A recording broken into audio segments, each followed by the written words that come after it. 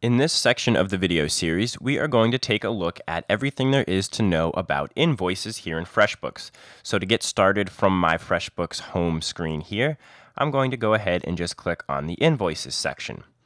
You'll notice that once we are in this section, we've got a number of subsections, but this first one is just called Invoices, and this is where all of our invoices are going to be listed, whether they've been sent, paid, or are just in the draft stage right now. We can view all of them down here.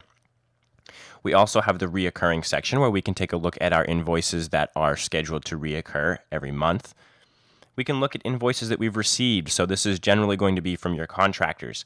If they are invoicing you directly through FreshBooks, you can look at your received invoices here, and you can automatically have those listed as expenses here in FreshBooks.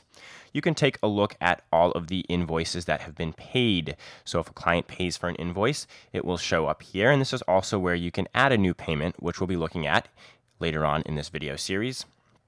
You can assign credits to your clients. So if you have a discount that you want to assign, or if a client paid ahead for something, you could go ahead and you could credit their account so that on their next invoice, you can then apply that credit from the total of the invoice.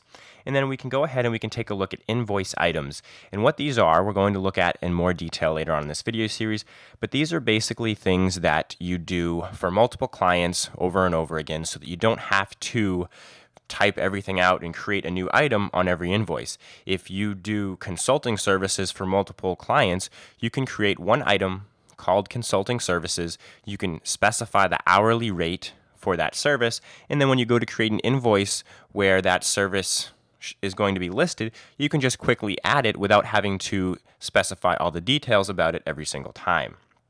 So stay tuned for the following videos in this chapter where we go into detail about all of these different sections here within Invoices.